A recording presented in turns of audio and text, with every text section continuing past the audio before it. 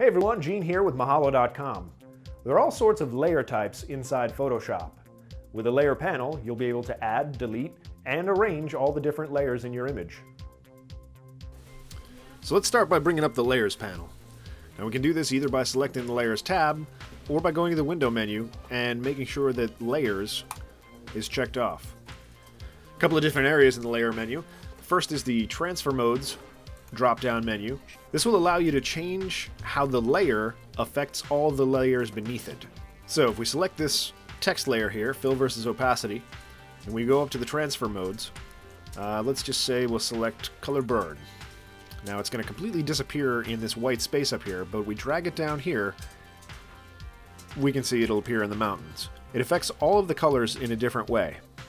That's pretty much the way with all these transfer modes. Until you get used to them, you're basically just going to have to go through and click on each one individually until you get what you're looking for. So that's the transfer mode section. The next section is the lock panel, and what this is going to allow us to do is to lock different options within each layer. This one will lock position. This one locks the overall layer, everything about it. With this we can lock the image pixels, and with this one we can lock the transparent pixels. This sounds a little complex, but the long and the short of it is that you're going to lock something if you don't want to change it accidentally later on while you're working. For instance, we lock the layer right now, and I'll click on the eraser tool, and you'll notice that we can't use the eraser tool because the layer is locked. So if you have something that you know that's the way that you want it, go ahead and lock that layer and you won't accidentally change it. Let's talk briefly about Fill versus Opacity. What these are both referring to is the transparency of the layer. So, to give you an idea of what we're talking about, the difference between fill and opacity is this.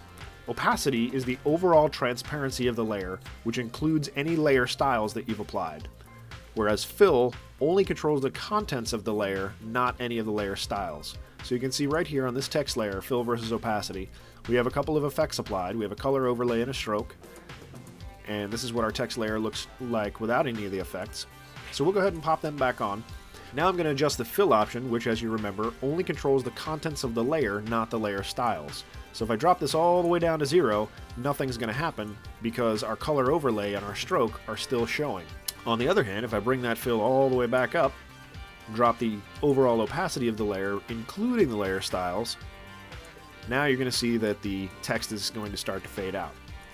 One of the interesting things that we can do with this is if we have a layer, for instance, with no color overlay, let's just shut off the color overlay real briefly. I'm going to drop the fill opacity to 0, and you'll see we get an outline because we're still showing the stroke effects, just not the layer itself. So this is an interesting way where you can set up different masking and different shapes without actually showing the mask that you built or the shape itself. You can sort of get an outline. There are many other effects that will use this. Alright, so down the bottom of the Layers panel, these are all of our options for adding a new layer. The effects icon will add a layer style. This sort of square with a circle in it will add a layer mask. The next one over creates a new fill or adjustment layer. Here we can create a new group.